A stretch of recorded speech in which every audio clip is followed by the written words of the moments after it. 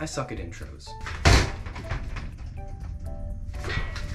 Why am I doing things? It doesn't make sense. Hello, my name is Aiden and I am the owner of Backdraft Innovations. Today I'm going to show you how to get into HPA for as cheap as possible by using my HPA engine, the Backdraft Phoenix. First thing we're going to do, meet the engine. This is the packaging that it comes in. It was originally supposed to be a mailing tube. It was going to get held together by the shipping label, dropped off, and it would just show up in your mailbox like this, but USPS decided that this looked too fun to throw. Listen to this noise. Isn't that satisfying? Let's dig in and check out the swag. These are real plates. You can slap that sucker on your vest. Represent! The other thing you get is the FCU. This is what brings a lot of the features to the engine. This little guy is important. It goes on your mounting screw for the FCU. Most FCUs will only have like full auto and semi-auto, and that's all you get. But with this one, you get burst, binary, semi-auto, and full auto, as well as semi-locking. The way that you adjust it is super simple. You just turn these two little dials. We actually have an alternative FCU, which works with wire harnesses and Polar Star style trigger boards. You can get your hands on the V2 trigger board as well as V3 trigger board. There is a small upcharge for these because of the harness and the extra connectors and stuff. It brings up the cost a bit, but it's only $15, so it doesn't really make that much of a difference to the overall price. The next thing we have is the IGL, which has a 90-degree fitting. It's very simple IGL. We also have the maintenance kit. The maintenance kit includes lube, replacement O-rings, the quick connect fitting for your IGL, and an additional 90-degree fitting in case this one breaks, or in case you want to use your own inner grip line, you can put that connector on it and use it with the Phoenix. The thing you guys are probably most excited for is the engine itself. The Phoenix HPA engine. It comes standard with an AK or an M4 nozzle. Both are kept in stock and able to ship out right away. But if you choose to install it in a different type of gun, you're able to. You just need a custom length nozzle. It adds a little bit of lead time because they're made to order. Another optional accessory is the volume reducers. These decrease the amount of air that's stored in the engine, which can make your engine a little bit more efficient, especially if you have a super short barrel, and the STL files for these are included for free with every beta kit, so if you want to print your own or order some printed, you can, and if you don't want to print them or don't have access to a printer, you can just buy them from my website and I'll include them with your purchase.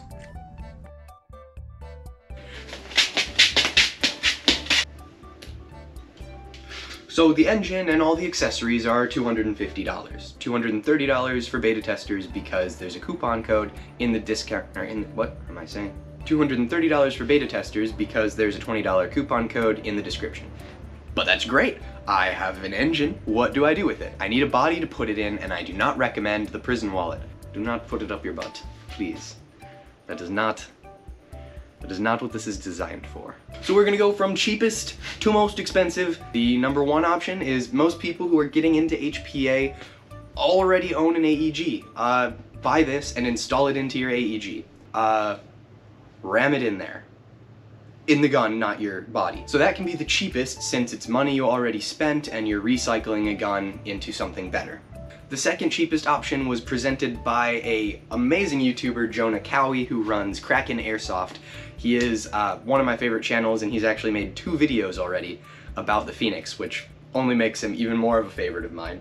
Thank you, Jonah. Please don't get eaten by a whale.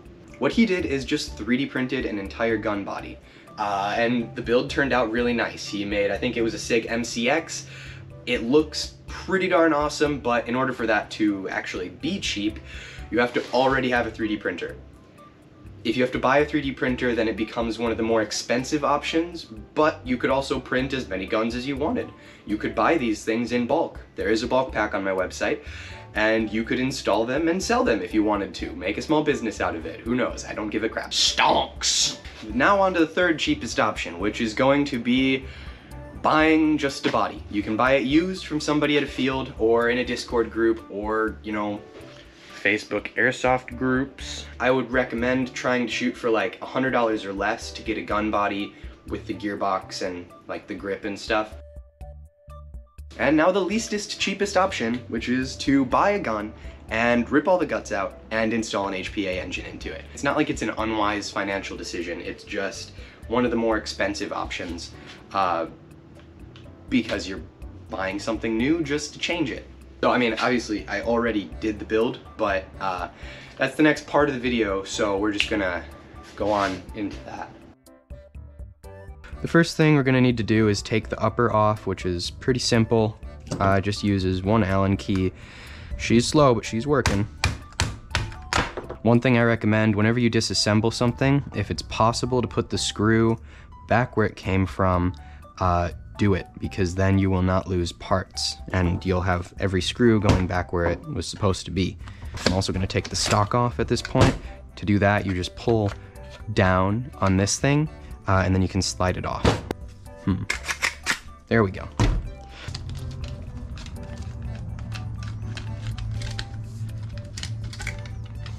Take that off. It's kind of a long one.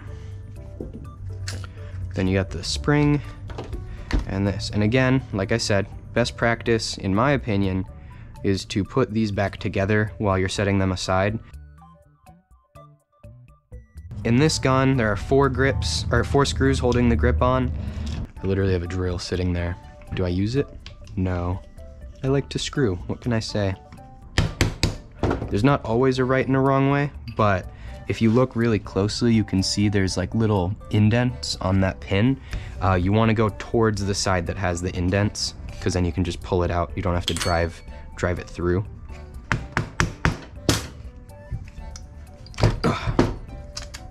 There we go. Should come out relatively easy, just like that. Cool.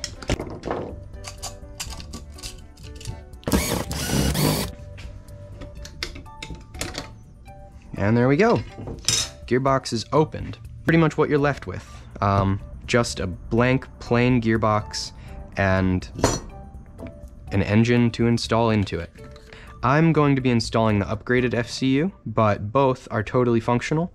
And don't forget, if you're installing this one, you put that little O-ring onto the screw before installing it. Trigger board, what I'm gonna do is set it into place, align the screw hole, and tighten it down. That is all you have to do, and then what I like to do at this point is check to make sure that the selector plate touches the switch on the back. If you see that your engine has play, like this gearbox does, most gearboxes will, I like to space it so that the engine is as far forwards as possible. This guy, I'm gonna put it there and I'm gonna wrap it really tight around the front here. The cap off for this is run a razor blade along that edge, cutting just the electrical tape, not cutting into the engine itself.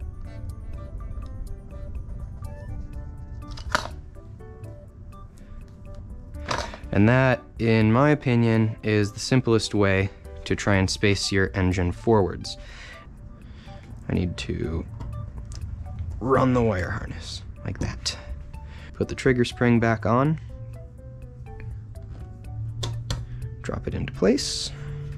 Make sure the electrical tape is firmly attached to the engine, and drop that back on. The way you put this on is you slide it over so that the threads are facing the end of the inner grip line, and then you push this on, and then you tighten this down. This is usually the part where beta testers get their first blood pressure spike. We've got air connected, we've got a battery connected, we've got everything going right, but the trigger's not doing anything. What's going wrong? The issue is most likely that you're in full auto. Secondary fire mode is disabled by default. In order to program it, you hold it for at least 3 seconds, and then, depending on what mode you want to go into, let's say I want to go into full auto, 1, 2, 3, and then I release the trigger. And now, we're in full auto. So, it's totally fine, just calm your tits, It's okay. Nothing is broken. So the next step is going to be installing back into the gun.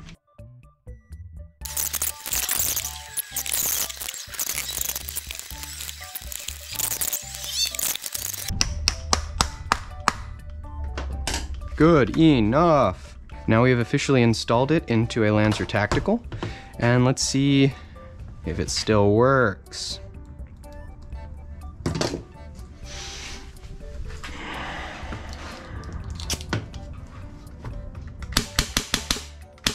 That feels badass.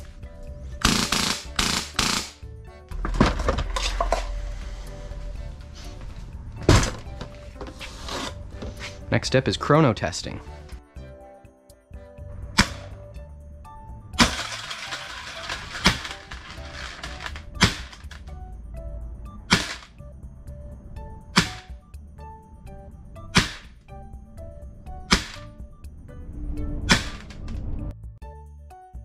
Now it is time to talk about metrics. How well does the engine perform in different categories? I'm gonna speedrun this because the video is probably getting pretty long at this point. I don't know. I'm gonna try and trim it down, but we'll see. The efficiency is about the same as a Polar Star jack. The accuracy is definitely dependent on a lot more variables than just the engine, but depending on your build, you can expect to get pretty good accuracy. I know some beta testers are hitting like people-sized targets at 175 feet. It's about 80 washing machines away for my metric viewers. The rate of fire can go as high as 45 rounds a second, which is pretty fast. I would say 20 to 30 rounds a second is definitely doable in most builds. Instant. Installing it is the same exact process as pretty much every other engine. Yeah, there's nothing special about the install. For fire modes, you have obviously semi-auto and full auto, but you also have 3-round burst and binary and semi-locking. So that's more than almost every other FCU on the market, unless you talk about some of the premium FCUs like the Gorilla. And the Gorilla is like $130, so that's barely even comparable. And now the big selling point, cost. A Gate Pulsar costs $340 right now, and it's on sale. Normally it's $380. That includes an FCU. The Inferno costs $330 with their basic FCU, or $395 with their premium FCU. The Jack costs $350 with their FCU. The F1 costs $380. The F2 costs $470, still with less fire modes. And the Kythera, which is a semi-auto only mechanical engine, you'd assume it would be cheaper, but it's still $290, which is $40 more than MSRP and $60 more than you'll actually be spending as a beta tester. Now would be a good time to mention that we're getting really close to releasing, and the beta tester discount is probably going to go away soon, so if you want to get in on it, now is the time. Just like before, if any changes are made to the engine between now and release, those parts that changed will be available for free for all the beta testers. You just have to pay for the shipping. I do have one question for you. What's the most you've ever lost in a coin toss? Because I'm about to lose 1 engine or 2 engines. If it's heads, I'm gonna give away 2 engines to somebody who comments on this video and shares it. If it's tails, I'm gonna give away 1. So let's see what happens. How many people are gonna get an engine? That was a little out of frame, but I don't even know what it is yet. It's heads. I believe that said 2, so let's go. 2 people who comment on this video and share it are going to get an engine. So if you want to enter the giveaway, I'll announce the winner in my next video. Thanks. Support the Phoenix. Share the video, I guess.